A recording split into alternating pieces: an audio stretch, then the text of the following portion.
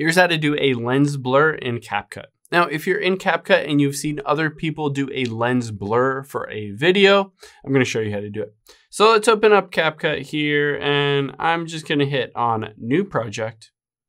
And then I'm going to choose a random video. Let's say I want to choose this one and hit Add.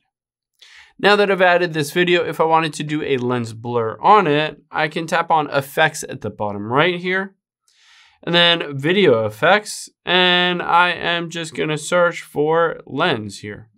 And you can see there are a bunch of different options, including a lens blur, basically, effect. You can tap on this effect, and I'm going to hit adjust because I'm not wild about how it looks. So I'm going to bump this range all the way down and the filter all the way down.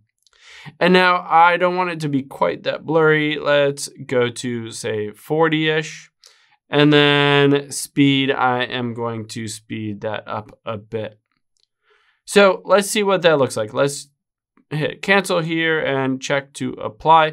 And you can see basically it adds a lens blur on top of it. You can choose to shorten this up if you don't want it to last the entire length of the clip, or to speed it up. And then of course, you can always hit back and you can add other video effects on top of it to add some cool texture to it. So like say this HDR1, you could add certain things like that, these rainbow doodles, all of these different things you could add to it if you wanted to.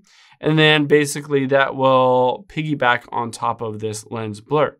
But you can do whatever you want after you've added that lens blur, but it adds kind of a cool texture and feel to it by just adding that blur at the beginning and then kind of slowly, gradually making it a bit more crisp and clear. Hope this helps. If you have any questions on that, leave them in the comments down below, and I'll catch you on the next one.